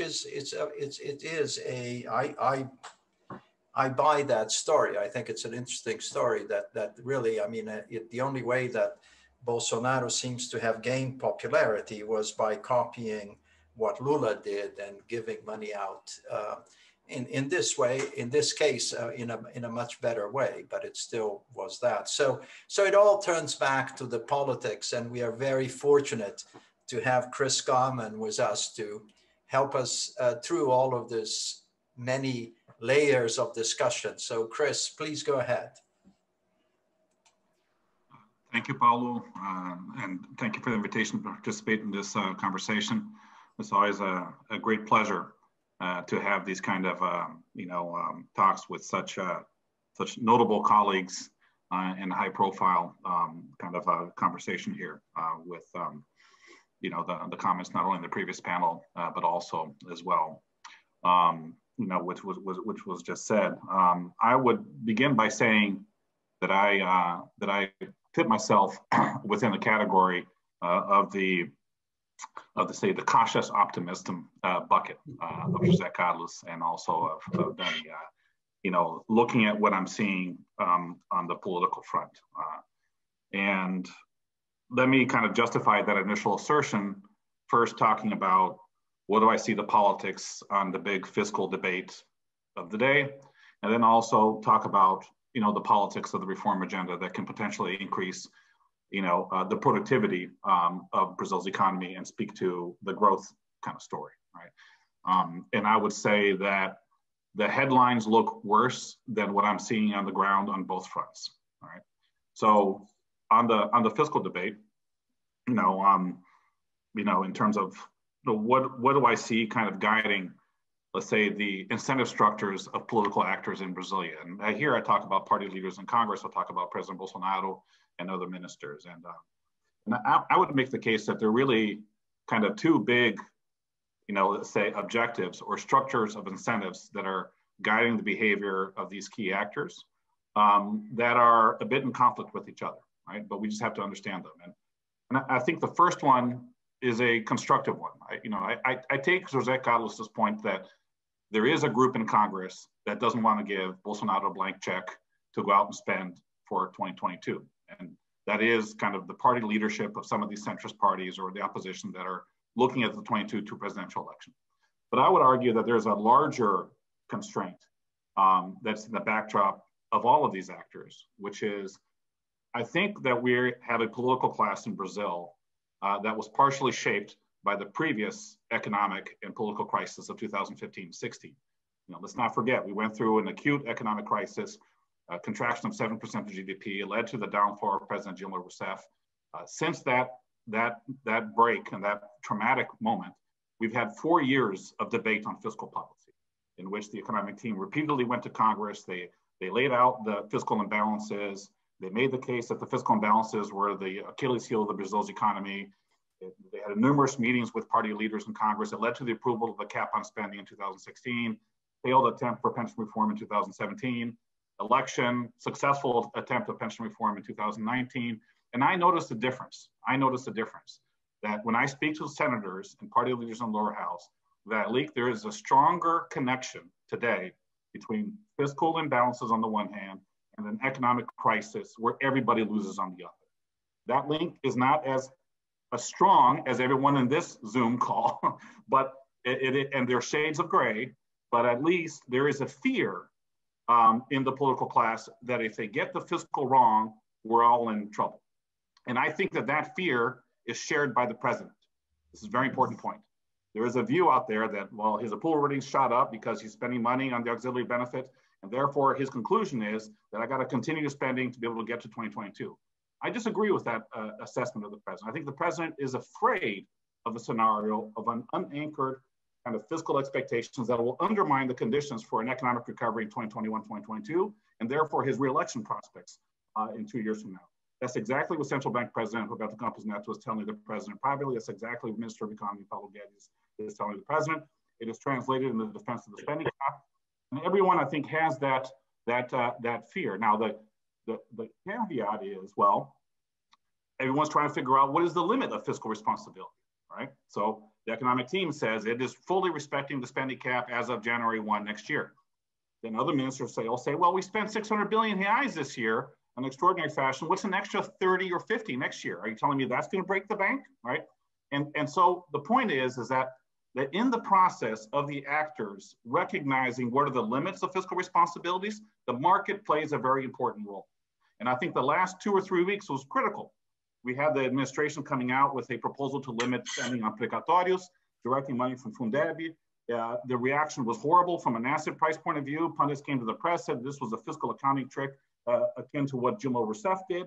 You had a series of contestations in the press more broadly, and the presidential palace got spooked. Party leaders in Congress got spooked. The government's leadership said, no, we're not going to back down. It's not a 2 or 3% sell-off in asset prices going to change my mind. But in speaking with party leaders and senators, what they told me is that they were getting, calls from the productive sector of the economy. There's big businesses were getting worried about a crisis of confidence, right? And that hit Congress. And so the proposal to limit payments on precatórios was discarded. And the negotiations for a more ambitious version of a fiscal reform came back on the table. Minister Paulo gained the protagonism of these negotiations in the context where he was weakened previously. It scared the lower house speaker, Rodrigo Maia. It led to a reconciliation of Rodrigo Maia and Paulo Guedes to be able to start working together, right? In other words, the political class's reaction function to the sell-off, it was constructive. And ultimately, it shows that kind of fear of the fiscal anchor being undermined is coming back as these market constraints are also rearing. Now, key then is how do you reconcile that on the one hand with also a political pressure to be able to attend to acute social needs coming from a pandemic, which isn't over, right? And this whole very noisy process is how do you reconcile the two? How do you thread the needle between the two, right? And so what I expect is that this is going to be a process in which the president is very explicit over how divided he is. He really is stuck between a rock and a hard place. It's not that he just wants to spend, right? And so, you know, what I see this occurring is that after the municipal elections, you're going to have a draft bill, you know, presented by Senator Mauricio Bittar. It's going to include elements of a fiscal reform, anticipating the triggers to the spending cap, which essentially freezes, you know, public sector payroll increases and prohibits increase of the minimum wage above inflation if you reach a certain threshold of spending, not only next year, but of the subsequent years, right? It includes a provision to lower compensation to higher income public sector servants, you know, up to 25% by reducing their work hours. It includes a cap on super salaries. Is that enough to stabilize the cap over time? Probably not, right? You're gonna have to take various bites at the apple, you know, and at least the point is that the spending cap, I think, is playing its role. It is making clear the difficult trade-offs for fiscal responsibilities, and it is moving the political debate forward. We're probably going to be in equilibrium where you're going to be approving these measures at the edge of the precipice, right? So from a market point of view, we may not have clarity over what can be approved, but I do think that some version of a fiscal reform will probably get approved in January in an extraordinary session of Congress, precisely to be able to fund some version of a social welfare program that is funded by cuts in spending elsewhere. If you do that, and you take a step forward on this fiscal reform, I do believe that there could be room for some extraordinary spending above the cap tied to the pandemic that is not permanent spending, and it is restricted in time and restricted in scope. Because, you know, the pandemic isn't over as well, right? And I think that, you know, Jose Carlos is correct that the legal ways to do so are very controversial. If you use extraordinary credits, you have to have a justification that is unforeseen expenses. How can you justify that? If you extend the public calamity decree, you know, you don't want to do a simple extension with the same level of spend. It has to be very, very restricted amount of spending. So I think some version of extra cap spending will come, but if it's accompanied with a fiscal reform and is not funding a permanent expense, I think that from a market point of view, potentially you can have room for a little bit of wiggle room in the very short term. But the key is that you're signaling the political class willing to take steps forwards on the fiscal reforms. And when I speak with party leaders in the lower house and the Senate, I do think that there are conditions to approve some of these elements of the fiscal reform, particularly anticipating the triggers to the spending cap, and particularly jornada de trabalho, which is furlough, or something on the payroll side, I think can get done. Okay, so I'm a little bit more constructive on the politics. And I would say that I'm more encouraged on the politics today, precisely because Bolsonaro's approval ratings are higher, right? I think it's a good thing that he doesn't have to worry about impeachment hanging over his head and trying to be able to walk the balance between fiscal responsibility on the one hand and how to be able to attend social needs of a pandemic on the other. And he doesn't have to worry about, you know, an impeachment risk for his vote in the plenary of the lower house. It gives him more leverage. It means that the centrist parties have less room to hold the president hostage. It makes him more risk tolerant because he has room he can have a little bit of a drop in the approval ratings next year as long as the economy recovers. He's still in a good position in 2022, right? And when I speak with party leaders, they tell me that the environment for approving a reform like that has improved. So what's really interesting is that markets have sold off on all this noisy process of decision-making, which is dysfunctional within the administration, yes. But the underlying political conditions to broker some version of a bargain, I think, have improved over the past couple of months. So I think that you're going to be at knife's edge. You may have other scary moments in the market in the next couple of months, but I do think that some version of a fiscal reform gets done probably by January in extraordinary session of Congress, point number one. Point number two, real quick, I know that I'm getting over close to my limit here, is I do not think that the conditions, I do not think that the reform agenda on the productivity reforms, right? Reforms that increase the productivity of the economy are also stalled or dead in the water. You know, when we look at, I think the mother of all these reforms to keep an eye on is tax reform. Yes, there's been a lot of confusion over the tax reform, particularly the economic team's proposal to lower the payroll tax. But what we're hearing from the members of the mixed committee, a joint committee of the Senate and the lower house evaluating tax reform in Congress is that there still is support to have a proposal to unify federal, state, and local VAT taxes. It has unparalleled support of governors. Rodrigo Maia wants to bring this to a vote before he steps down as speaker. If you don't get a vote in the lower house before he steps down, We'll have to look at who's going to succeed him in the lower house. But the lower house leadership are looking to move on tax reform next year. Okay? I think it's, I still think that there are conditions to move this forward. You look at some of the microeconomic regulatory reforms. We approved and overhauled the sanitation sector about 2 months ago. This week, the Senate is talking about approving legislation for central bank autonomy and a new regulatory framework for gas distribution. There is on the pipeline, conditions to approve, move on a bankruptcy legislation, a new regulatory framework for rail infrastructure, PPPs. Obviously these are all secondary to the big fiscal debate and probably not as important as the tax. But what was really interesting about this Congress that we saw previously is that a lot of these leaders are looking at these reforms as being in their individual political self-interest. It was kind of a reformist Congress that wasn't predicated on the president having an overarching coalition. That element is still there, right? Obviously, in the middle of a pandemic, they're all focused on short-term needs, and there are a lot of risks associated with that. Absolutely see that, but I think it'll be a mistake to conclude that this productivity reform agenda has come to an end. Final comment is, I'm kind of giving you, let's say, the moderate optimistic, or at least a cautiously optimistic view, but I am fully cognizant, and I think we all need to be fully cognizant, that if the political conditions right now look better than they did at the heart of the COVID, we surely should expect that 2021 will be a more difficult political year than 2020. Incumbents have all gotten a pass during COVID-19, either because they had support for the extraordinary measures of a lockdown, or they have very ambitious fiscal and stimulus relief packages. That's not going to be the case next year. So I think next year, we will feel the social and economic pains of this pandemic.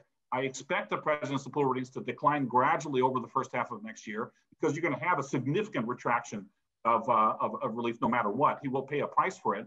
It's not going to be a dramatic drop, because these families will still be grateful for the president to having given this benefit in a period of crisis.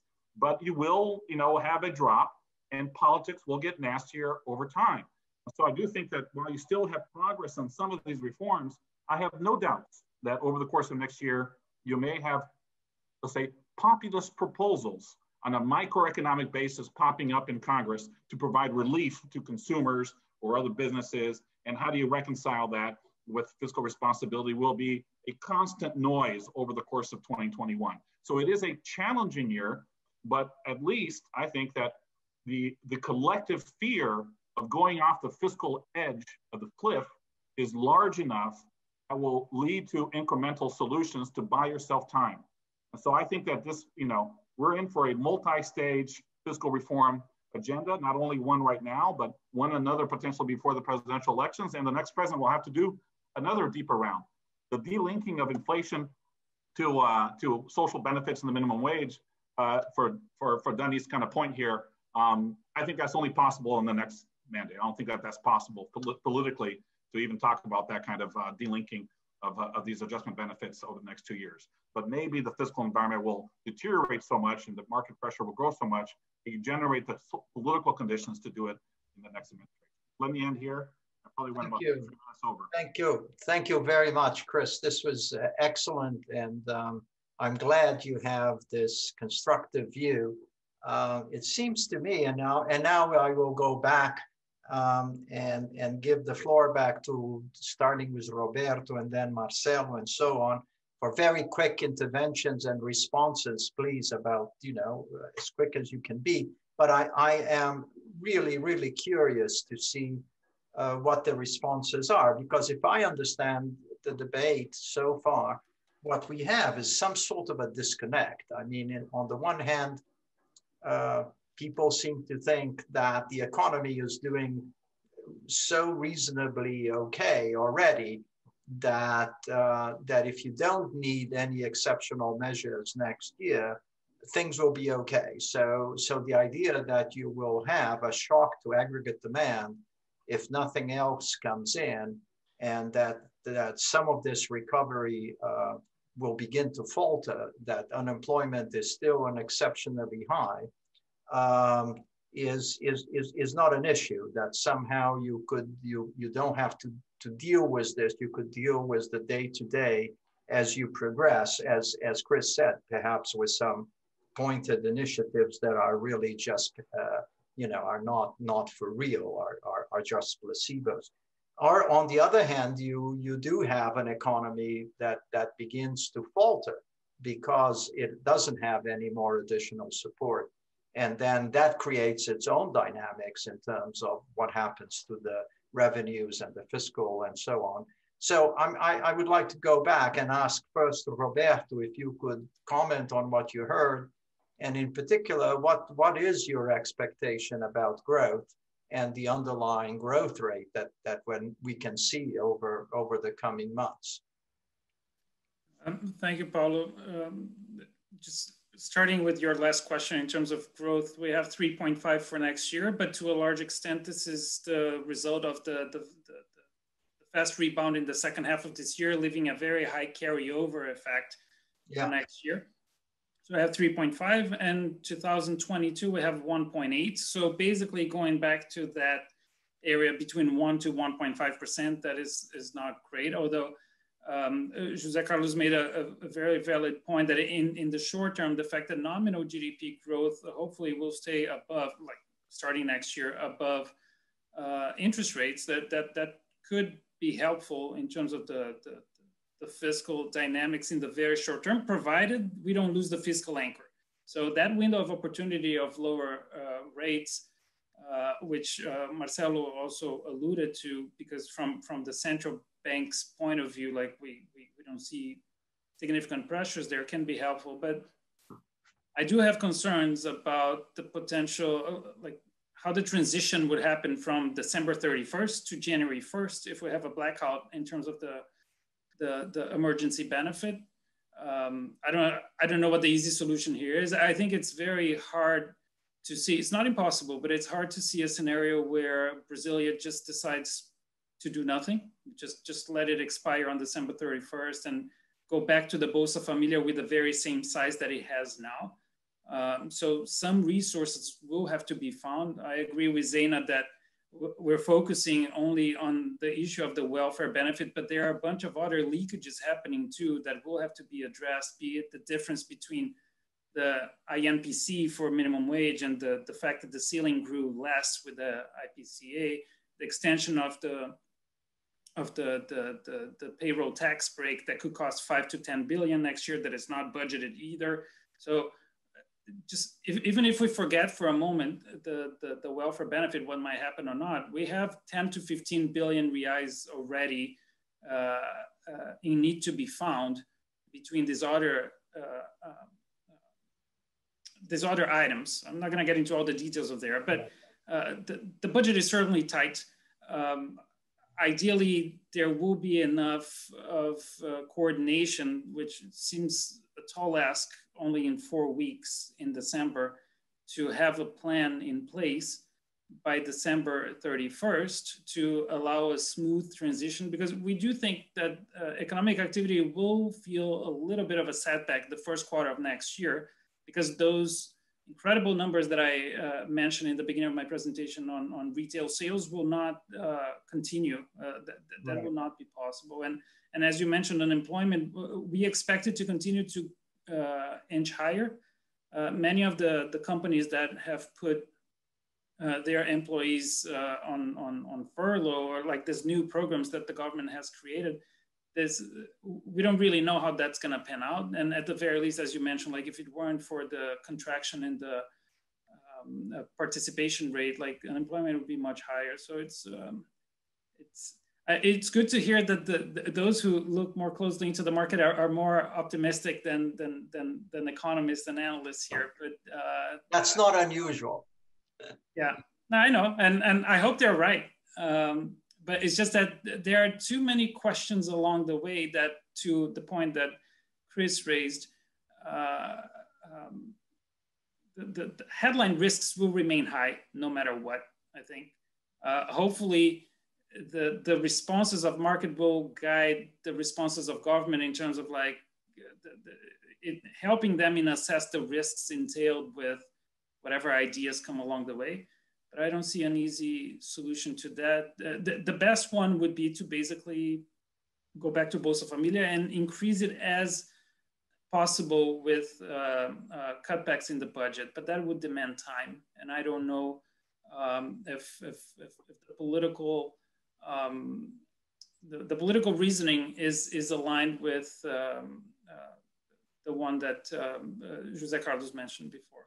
Thank you. Thank you, Roberto. Marcelo, are you there? Would you like to comment on this? I mean, you've looked in great detail at what potential GDP could be and where we are on this growth cycle. Could you give us a little bit of comment? Yes, short remarks only. I forgot to say that my measure of the equilibrium rate was between 1% and 3%, depending on the methodology. About the potential growth, I'm a bit more optimistic. I think it's between 1% and 2%, maybe closer to 1% with all this mess this year. Productive may have the hint.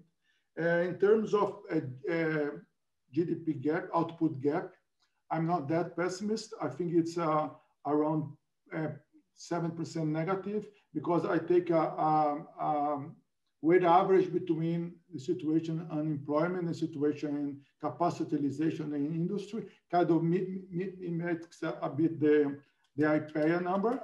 I think the IPEA is a little bit pessimist.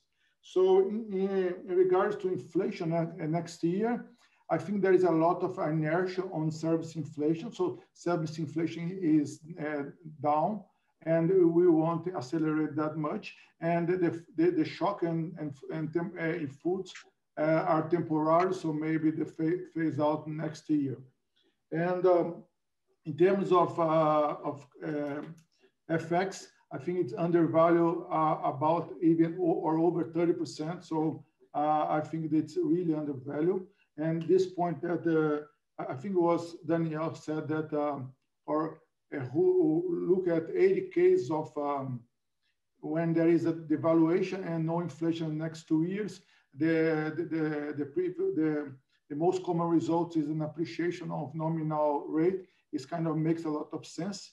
And the last thing I think the comments what Garman said, Chris said, I think Congress is afraid to push Brazil down the cliff. And that's it. So you agree with that? Yes. Good. That's good. Thank you, Marcelo. On that note, Zaina, are you as constructive on the ability of us maneuvering through all of these fiscal burdens? Well, so thank you, Paulo. A few comments here. I think that despite the improvement in terms of the print for GDP for next year, I think the overall sentiment will not be better than this year, actually, considering comparing to the second half. So I do see risks to the upside for inflation. I agree with Danielle, but that would, well, I'm not discussing here the level, but I see risks, growing risks. And I think this adds to, to this environment of uncertainty. So I don't believe that the sentiment in the market will be so bullish. As José Carlos mentioned, I see very low appetite for foreign direct investments in Brazil for several reasons. But I think that the volatility in the FX market will continue. And it's per se is, it's something really negative for investing in Brazil, for this appetite for investing in Brazil, aside from environmental issues and regulatory issues that we know. Regarding this relation between markets and the Congress, I do see that there is concern regarding market reactions, but this tells us that we could have two equilibrium here. If markets are complacent, we're not going to have any reform at all.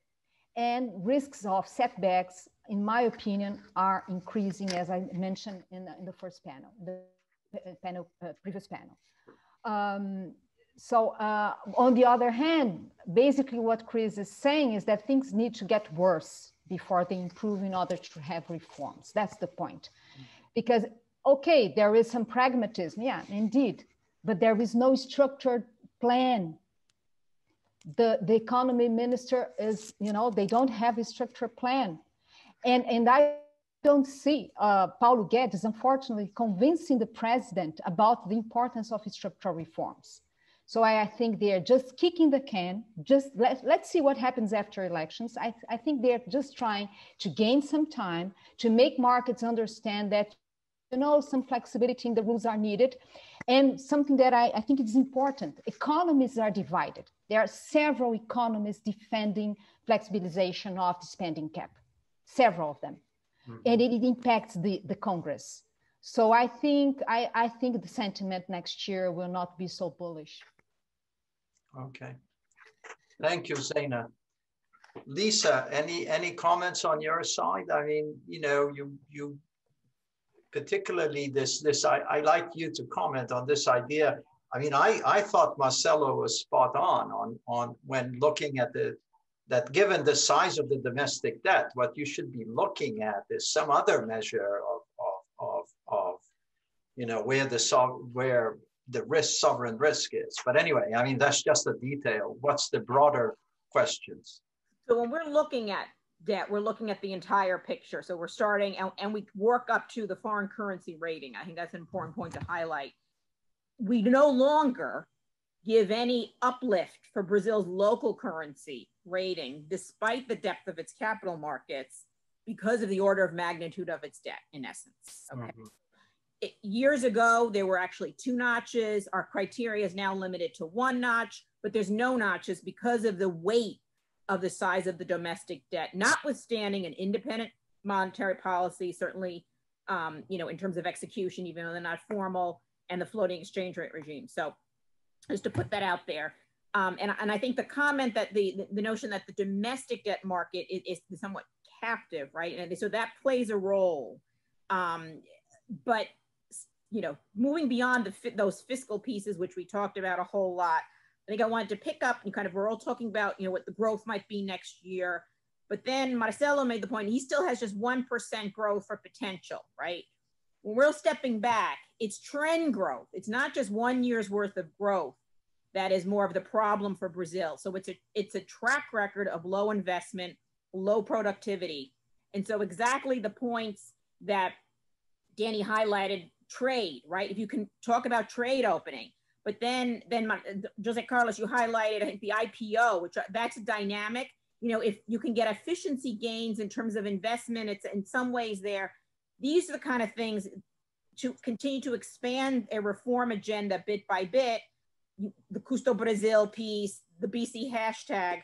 So those have been on the Bolsonaro agenda, of course, sidelined by the pandemic. But if you can get back on there, turn that around, that's key, because we're talking not just 1 year's worth of growth, but trend growth and how to tackle that. I think, and then Chris highlights, you know, kind of the piecemeal approach. That is what you've seen in Brazil, right? You've never had one big bang reform.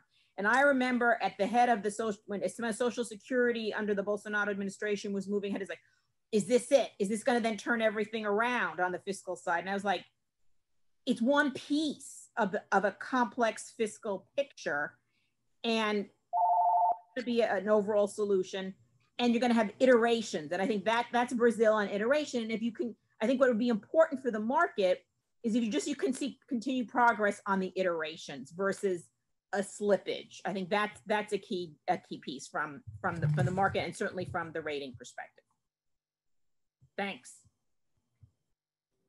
Paulo, we have a couple of questions from the... Thank you. I'm sorry, there's a phone ringing here, but don't pay attention to it. Danny, let's go to your reactions, please. I'll close my mute. I'll mute me.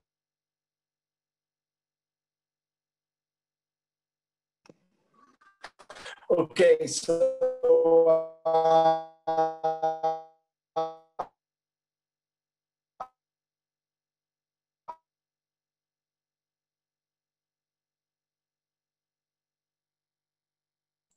Danny, are you there?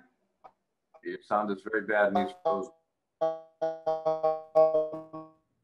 Maybe I go first, Paulo, then he. Please, José Carlos, go ahead. Yeah. No.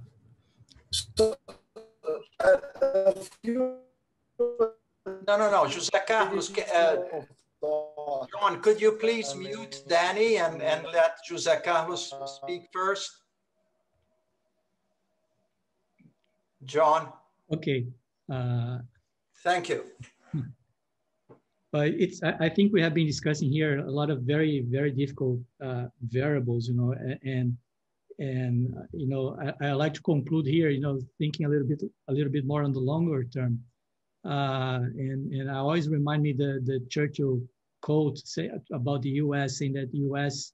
ends up doing the right thing after trying all the other alternatives. And I think Brazil, we kind of enter in a similar path recently, you know.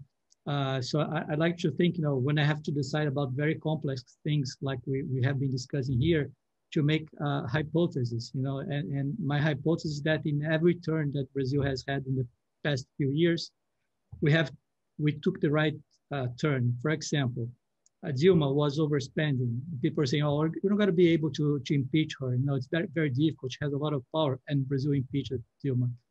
Then people said, Temer will not govern, going to be a weak president. You know, Temer went there, he did the labor reform, which was very important. He did the spending cap, which was essential, you know, reform. So we did the right thing. Then people said, okay, now Brazil is going to put Lula back, or whoever Lula says, you know, and going to go back to crazy expenditures. People put Bolsonaro there. Then people say, no, but Bolsonaro is not Paulo Guedes. Now, Paulo Guedes is the Levi of Bolsonaro. Now, Bolsonaro is going to do crazy things. So he put Paulo Guedes as Minister of Economy, which is Minister of Finance, Planning, Labor, Social Security, and I'm missing on industry. Then I said, okay, Bolsonaro always voted against Social Security reform. So he's not going to send Social Security reform to Congress. He sent it, and he approved a Social Security reform of 800 billion savings in 10 years, double the size of the proposal of President Temer. Then they said, okay, Bolsonaro is a union leader. Is not going to send administrative reform to Congress. He sent administrative reform to Congress.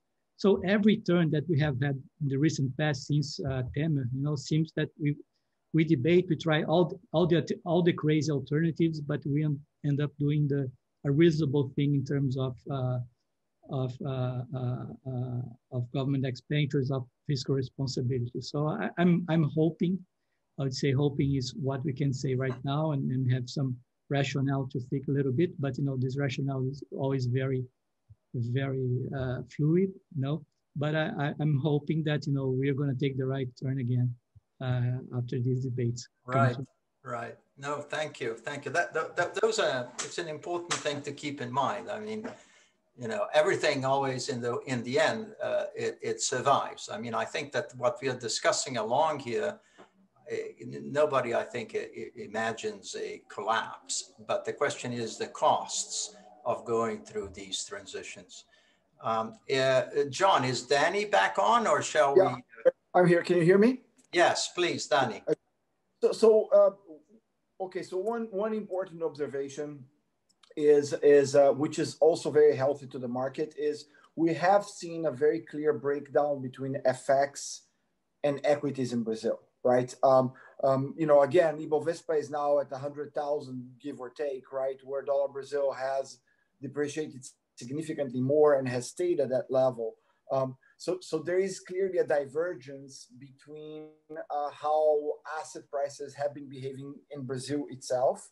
One additional point that would be very critical is domestic demand for dollars in Brazil, right? So the key source of dollar demand in Brazil today is not foreign investors, right? It's coming from Brazilians themselves, right?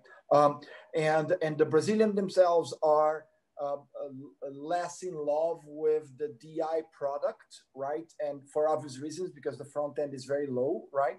They don't want to take the duration exposure because of the issuance. And as a result, they go for two options, either equities or foreign investors. This is not going to go away, right? And it's really important. And I think that it's a diversification that we could see I think, no one really knows exactly what the weighting is, but I guess Brazilians' weight of foreign assets in their portfolios is somewhere around 20%. My best guess is that it could go easily to 25 or 30%, right?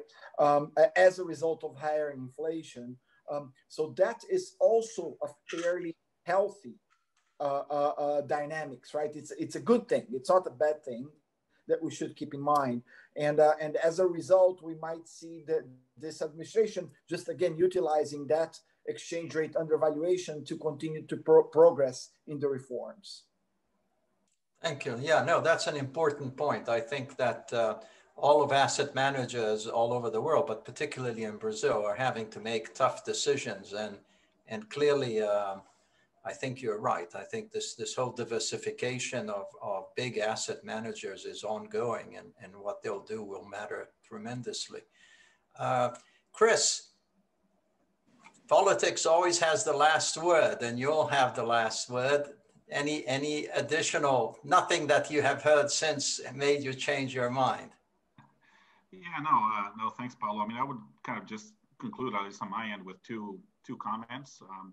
The first is to reinforce something that Zaina actually reacted to from my comments, which I would agree, which is that we will be in an intrinsically noisy process of figuring out how to fund a new social welfare program to substitute the auxiliary benefit, in which all the actors are testing the limits of fiscal responsibility, right? So there will be trial balloons, there could be more scares in the market.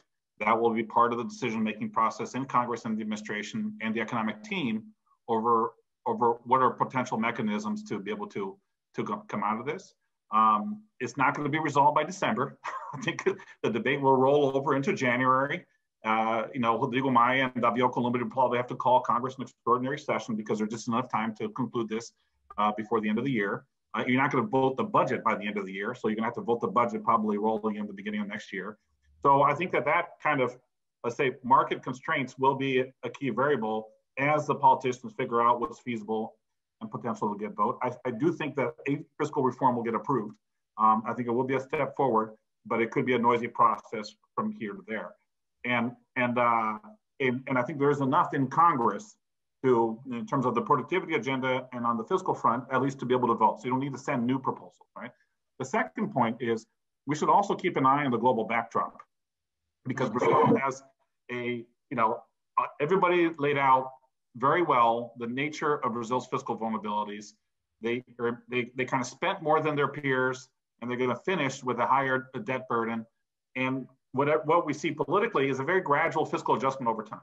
Okay, if you have a benign global backdrop, you could potentially execute that plan. But if the global backdrop, for geopolitical reasons, either in the Biden administration, U.S.-China relationships, or whatever it is, that generate a more negative global backdrop, then the bar for adjustments will rise, and maybe the potential mismatch between politics on the ground and the requisites to stabilize, let's say, market expectations may rise further. So I think it is important that you have benign global conditions to be able to do this gradual adjustment. We're all talking about assuming a benign global backdrop. Is there a mismatch between the politics and a gradual adjustment or not? I think that there probably is enough alignment in a noisy process. But if the global backdrop turns negative, then obviously the political equation becomes more challenging. Thank you, Chris. And I know we are already somewhat over our time, but I would leave it up to you, John, but I don't really think we have time for Q&A unless you have a very pressing question. Well, I think for myself, I just would like to thank everyone, the audience, and particularly all of the participants for coming here. I'm moving out of this, and I leave it up to John to make the adjustments and the decisions on when to cut us off. Thank you, and thank you everyone, and be well. Thank you, Paulo, and thank you all panelists for a great panel. I think we had 2 questions from the attendees, but Chris got to some of it, and the other one was for the first panel. So we'll leave it. We'll answer those questions by email, and we have a recording of who they are. Thank you again, Paulo. Thank you, panelists. Fantastic two sets of two panels. And once again, thank you to HSBC and Bank of America for sponsorship. Before I close, I wanted to remind attendees that we return tomorrow at 9 a.m., Wednesday, the 21st of October, when we will have our second keynote speaker, Haim Israel, Managing Director and Global Strategist at Bank of America. Mr. Israel brings a global perspective on a wide variety of issues, and we're excited to have him as a speaker. And today was absolutely fabulous. So thank you all again.